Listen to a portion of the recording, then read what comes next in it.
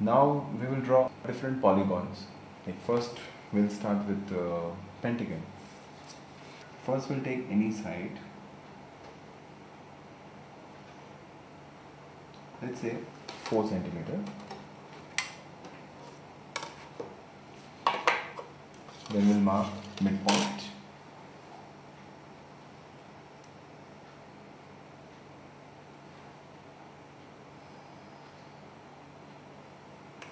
We'll draw a circle from the center.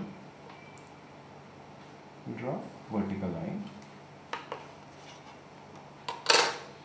Then we will take this radius, cut on this side. This is A, B. This we can write as 4, and wherever it will cut with the vertical line, that is 6. Now we can bisect 4 and 6. Now we are using the same formula, how to divide a line into 2 parts. From 4 we are cutting any arc, maintaining the same arc. From 6 again you cut.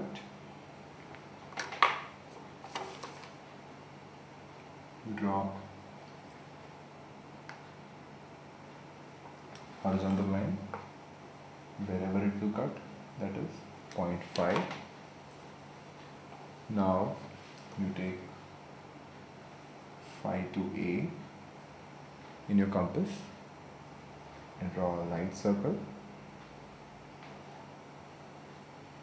After this you take A to B in your compass, cut on left side as well as right side, and then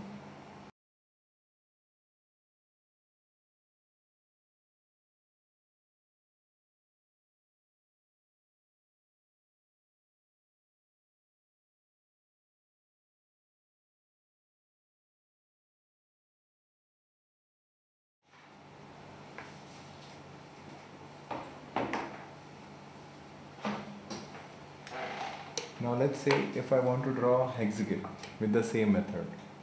This is called a general method.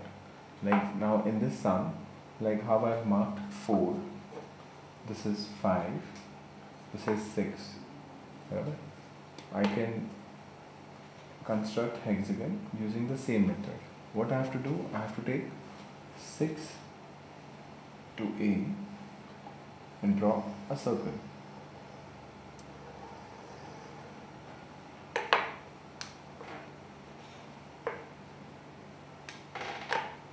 Then you take A to B, cut on right hand side as well as left hand side. Now see why we are doing it on left and right both, to minimize the error.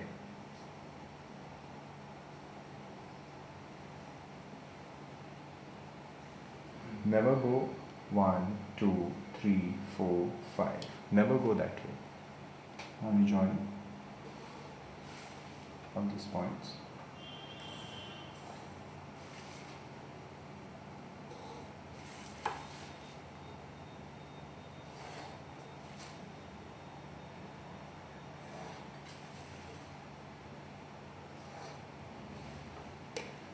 So we got hexagon. Now if I want to draw septagon or octagon, I can use the same method. Now in this case what we have to do, you take 4 to 6 and from 6 you cut upper side, so you'll get 0.8. Now again you bisect 6 and 8. Now generally what we do, we always take a approximately midpoint and then we bisect 6 and 8.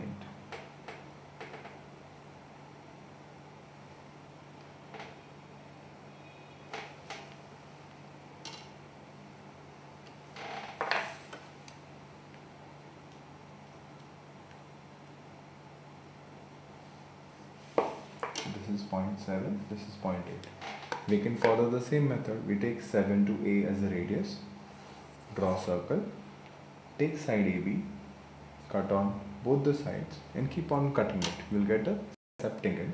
Same way, you take A to A and draw a circle, and again you take side AB and cut on both the sides, so you'll get octagon. We can draw any polygon with this method, and this method is called a general method.